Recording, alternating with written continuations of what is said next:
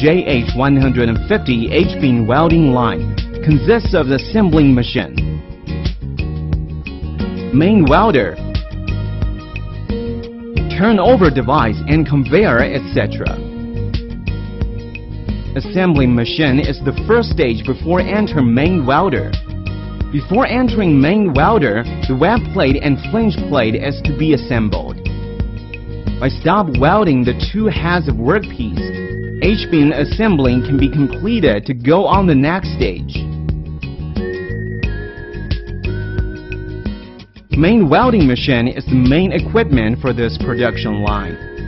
After the assembled three plates are fed to the main welder through conveyor. The welding process is started and through positioning, clamping and adjustment until the whole process is completed. Turnover device is the existing equipment of H-beam welding. One side welded H-beam will be transported to turnover device through conveyor and to turn over about 180 degrees, and to go on through conveyor to the main welder for welding the other side. Compared with traditional welding line, JH150 H-beam welding line has the following 7 advantages. 1. No need to spot weld the full length of H-beam in assembling. It only needs to do 30 to 50 millimeters of spot welding before enter the next stage welding. 2. No need to do grinding before assembling. 3. To do welding on both sides in a moving style, which minimizes the deformation of welding. 4. Welding speed can reach 2 meters per minute, 3 to 4 times that of the other type welding machine. 5. It only needs turning over once to complete the two sides welding. 6.